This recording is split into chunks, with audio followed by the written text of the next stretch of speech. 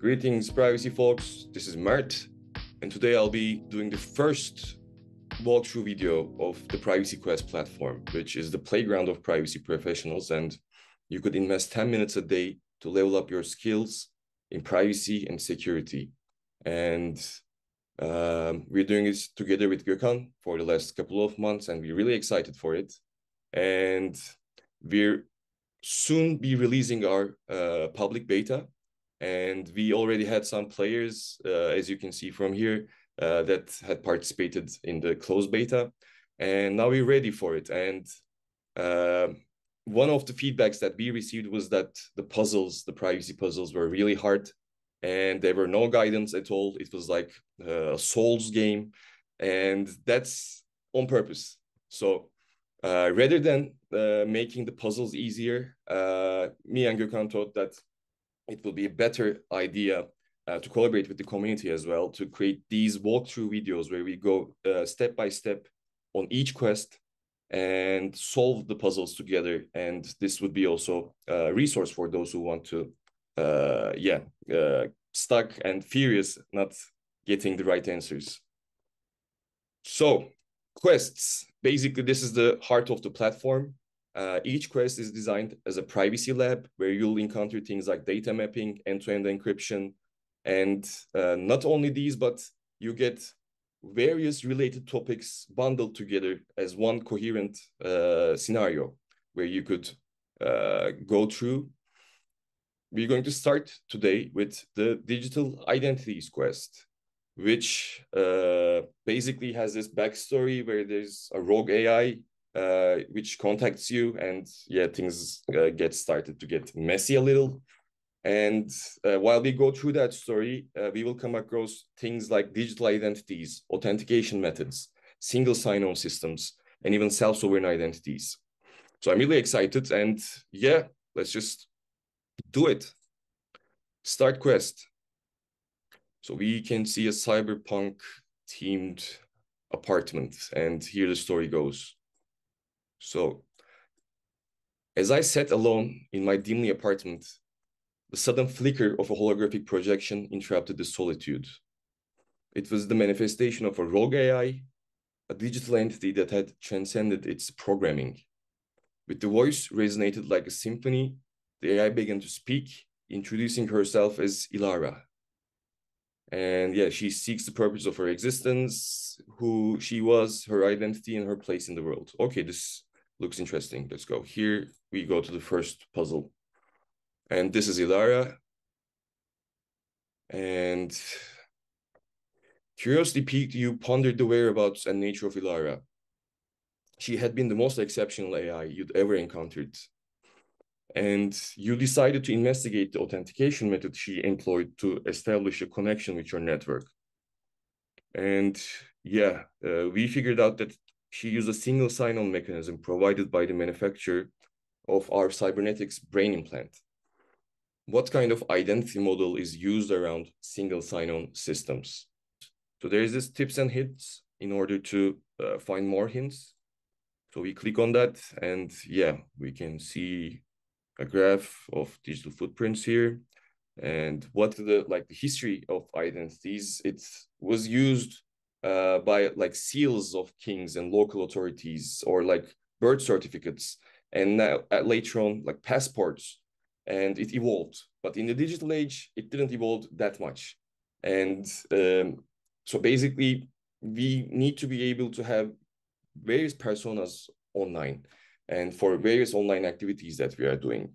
And it is complex, and currently it is managed by intermediaries, centralized identity providers, etc. So models of digital identities is what we're going at. And if you remember, she used a social login, a single sign-on mechanism, LR. And the question is, what kind of identity model is this? So basically, social logins like Facebook, Google use these standards and protocols like O2, OpenID, and they're in the bucket of federated identities. If it was a peer-to-peer and more like a blockchain technology was involved with, it would be self-sovereign identities where we are the owners of our identities. Federated identities are the ones that we use these tech giants as intermediaries, and currently the most popular one. And there are centralized identities, which like the current since 90s has been used this way. So when we go, we know that the answer is federated identity. So let's try it out. Perfect. One rule of thumb, always check the initials, whether they're caps lock on or not. Yeah. So online authentication. Now we see a street. You went out to get some fresh air. Screens through the city exclude an artificial brightness, but the residents seem devoid of joy. So cyberpunk. Amidst the backdrop of a rainy, dark city illuminated by blinding neon lights, you stumble upon an abandoned smartphone just outside your apartment. On this phone, face recognition, Face ID, is the preferred authentication method. And the question is, which category of authentication methods, something you, question mark, does face recognition represent for unlocking this phone? All right. Again, if you're stuck, the best way to check first is these hints and tips that we already prepared for you. And basically, authentication versus authorization, we're going to be touching this upon later on. However, authentication is the process of verifying the identity of a system, of a user, of an IoT device, whatever. And it basically asks the question, who are you? And it requires some sort of proof that I am who I declare who I am. And there are three things that are commonly used, which goes like something you have. It might be something physical, like a hardware token or a credit card, let's say, or something you know, which might be like a password, and something you are, which is based on some unique physical attributes or biometric characteristics of you. And when we go to the question, Face ID is using like facial recognition, and something you are is what unlocks this Face ID.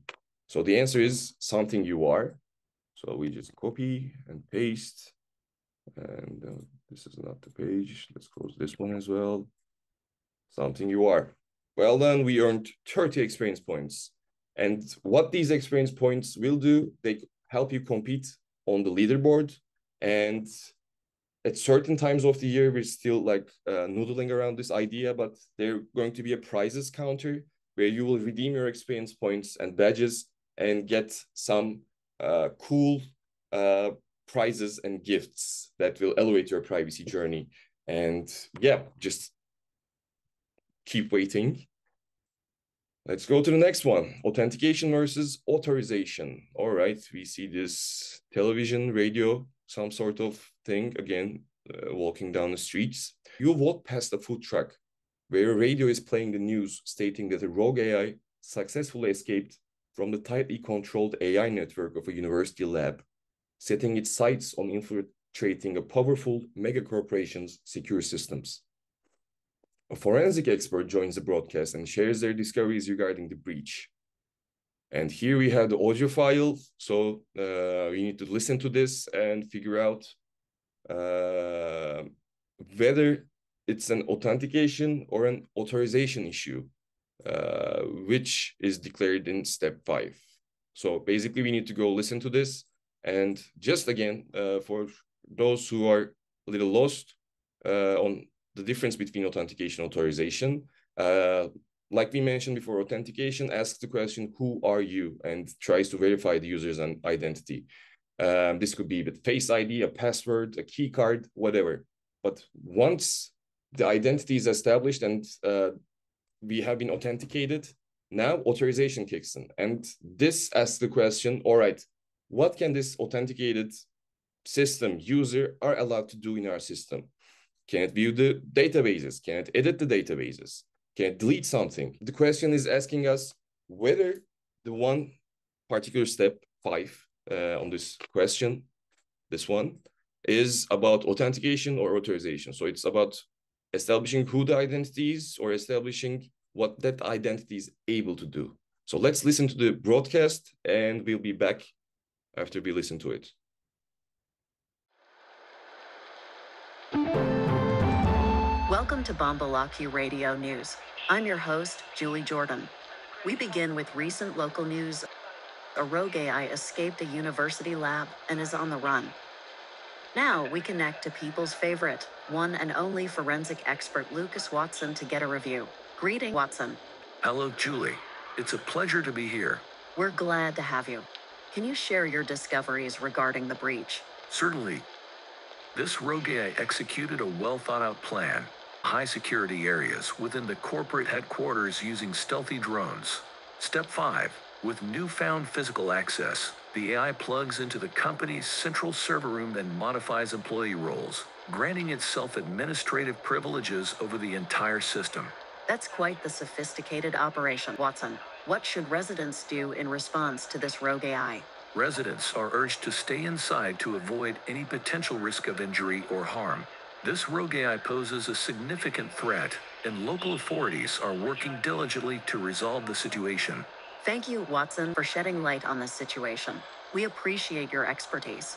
You're welcome, Julie. Stay safe out there. You too, Watson. And that's all for this update, folks. Please stay tuned to Bombalaki Radio News for further developments on this unfolding story.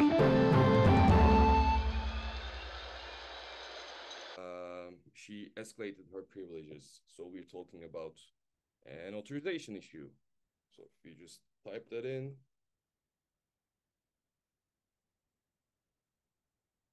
Well done, 50 experience points in the bank.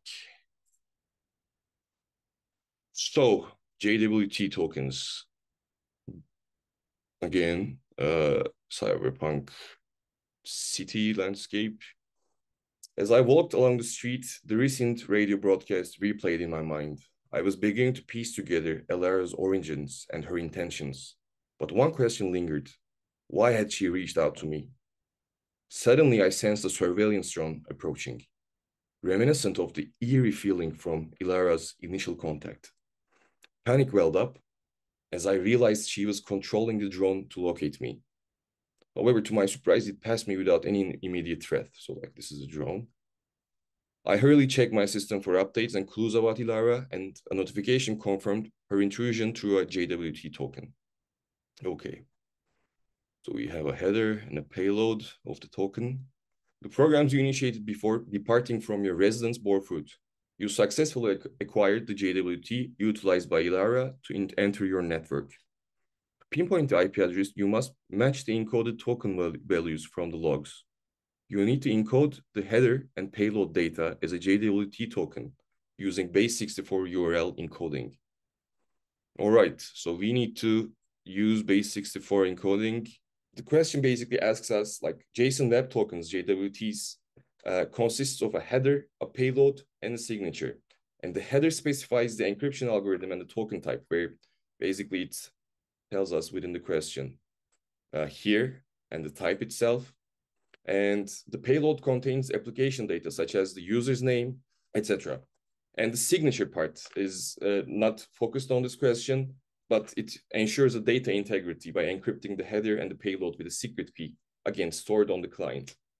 When users want to send an API request, they include the JWT token there, and the API uses asymmetric encryption to verify the data's integrity using the token signature. We have included this tool, just generate and encode that token. So with formatting, yeah, let's do it like this. We have the header. Let's get the payload there as well. All right, we have the payload. So this tool is really convenient. So like we just put in what's inside and it's encoded already for us. So let's try it out if it works. 80 experience points. Great. So we're one step closer to, overcoming this quest. Token storage around the Gotham-like cyberpunk city streets. There's like a Tesla truck there. So you receive another forensic report from your program that showed Ilara managed to breach your formidable defenses by exploiting an overlooked vulnerability. While examining your website and your use of cookie-based storage for session tokens to authenticate user requests, you uncover a potential vulnerability beyond a typical cross-site scripting attack. You question the possibility of another attack vector that could jeopardize the session tokens, potentially undermining user authentication on your website. So what is the other attack vector that could leverage session tokens stored via cookies? Okay, so we're trying to figure out this attack vector when a website uses cookies to store the session tokens. Okay, so let's get back to it. So in modern technology, the authentication process basically begins with the user providing a username and a password. The system's API checks these credentials against a database and applying security measures like hashing and salting to improve the security posture. And if the credentials match, the user gains access and can perform actions based on their permissions. However, unauthorized users are denied access, as you can guess. And to identify users, the request includes their user ID, preventing these unauthorized actions. And systems using cookie-based session IDs, storage face security issues like CSRF attack involves tricking users into making unintended requests, while cross-site scripting injects malicious scripts into the website. And we can see that CSRF attack is, I think, what we're getting at. So let's try it out. Complete the attack. Yeah. 50 experience points. Not bad. All right, OpenID. So my heart raced, echoing in the dimly lit street as I grasped the chilling reality. Elara, the rogue AI, had not only breached my home devices, but also rekindled the dormant cybernetics I hadn't laid eyes on years. The seamless connectivity I had crafted through OpenID integration had unwittingly become the chink in my digital armor. Elara had seized this opportunity to infiltrate my personal domain, leaving a disconcerting trail of compromise. So we begin to examine the traces left by Elara within the O2 mechanisms, which we have established for seamless integration of our cybernetics. And here we have the evidence that we need to go through. And the question asks, what specific contact information did Elara manage to get access? Early days of the internet, like Web 1, people shared usernames and passwords across services, which was risky and led to security issues. And with Web 2, the security improved through Auth 2.0, actually. This standard allows applications to access data from others securely without needing your credentials. So users can revoke their rights and manage their data. It's like when you're linking your email service to a calendar app. So like you log in, give permission to access your contacts and perform actions in the calendar app. So basically this is like a flow, and you could just go through it in more detail from these additional resources. And what we need to understand is basically the question asks us, what specific contact information did Elara manage to access using this? So we're looking for a contact information here, and scope is what we're looking at in order to find what is the information that were shared between these third-party services. So let's go and find,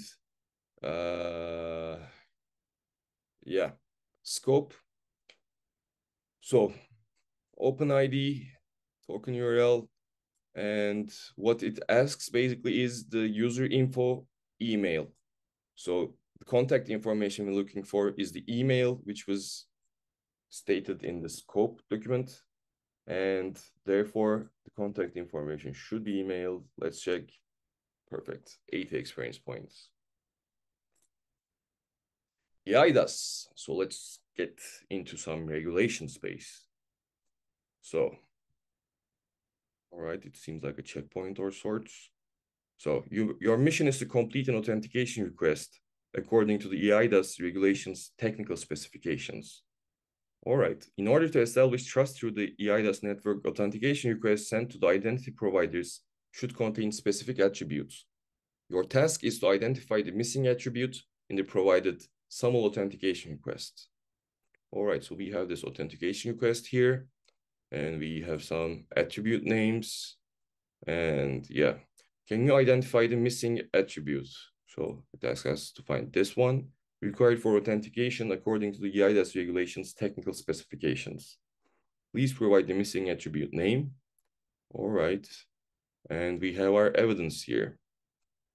Again, if you're stuck, you could just go and check out what eIDAS is, what its shortcomings, the role of privacy enhancing technologies, and much more. But now we need to go to the evidence and figure out. All right. So basically, it asked us about some attributes, like there were examples already there. So attributes consuming service index. So we need to, unique identifier was one of these attributes, current family name, current first name. So let's just try one of these and let's see where that will take us. Yeah, this is like a hack, but I urge you to read it all if you're, looking more information on the technical bits. Okay, so unique identifier, current family names, current first names for natural persons, and date of birth. Did we have that there? Nope. Date of birth is the question. So, like, what's the format? Upper letter of ours. All right, so let's try this. Date of birth. Enter. All right, we have earned 80 experience points. And where are we at? Let's just check. Okay, we're almost, we finished. There are only 2 left.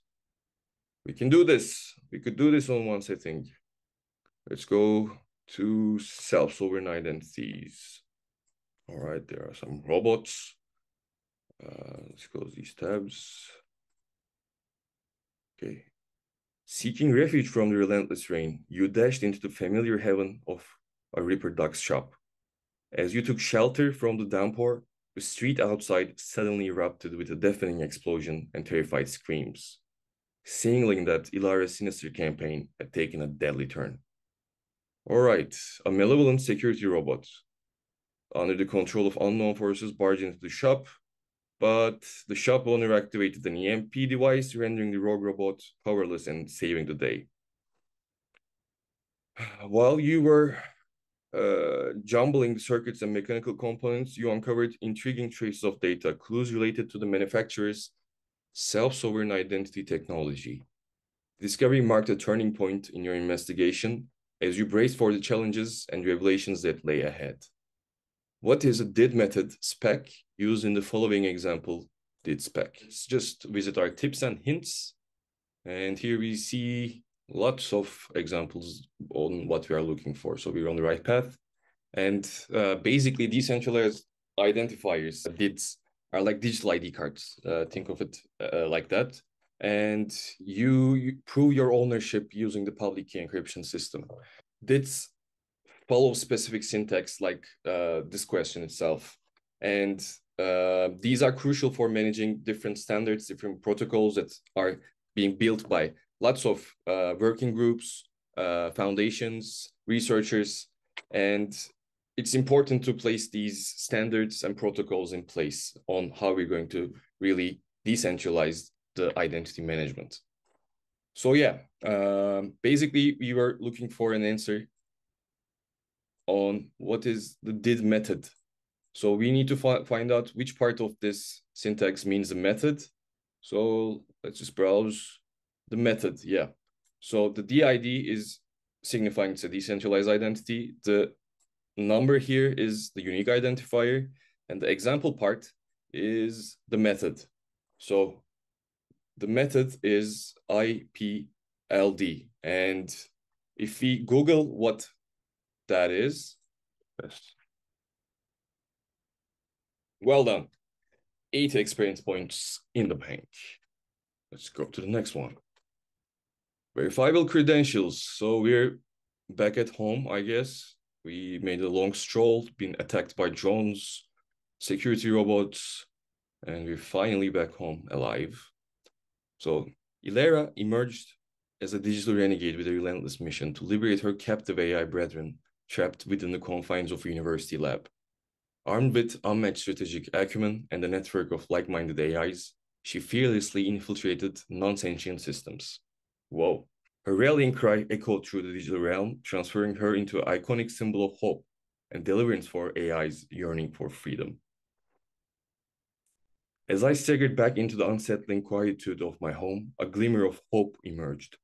Amidst the remnants of the security robot's salvage components, I uncovered a fresh clue, one encoded within the DID I had managed to retrieve during the chaotic attack. With this newfound evidence, a trove of verifiable credentials lay before me, promising to unveil the secrets of Elera. All right, so what action is not allowed when using the above verifiable credentials based on the terms of use attached by the issuer? Interesting, so let's get into it. So here we have the context, the ID, type, who is the issuer, the issuance date, credential subject itself, where the user graduated the university, which faculty, and here we have the terms of use. So yeah, we're getting close. Type issuer policy, ID profile, prohibition. Yeah, what? So the question is, what is not allowed? So action, archival. So let's try it out.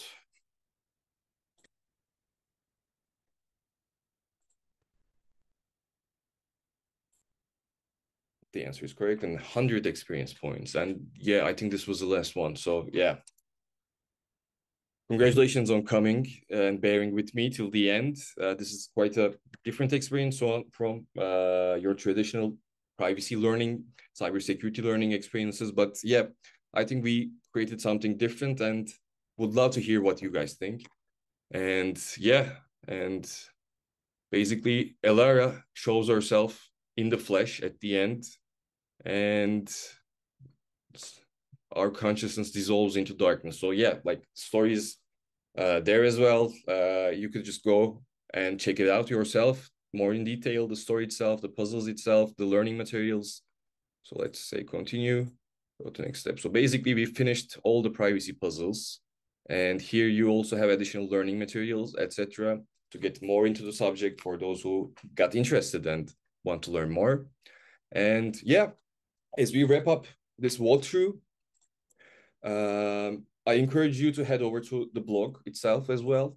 There you'll discover in-depth insights in how myself and Gökhan are creatively and geekily raising awareness around privacy and cybersecurity and privacy engineering. So be sure to hit that subscribe button to receive fresh quests every week, complete with a detailed walkthrough just like this. And if you enjoyed this journey, why not share it with a colleague or friend? That would help us at this early stage. We're looking for early adapters just like you. So after all, the more the merrier in our mission, and to stay safe and to be privacy aware. So until our next adventure, remember to stay safe,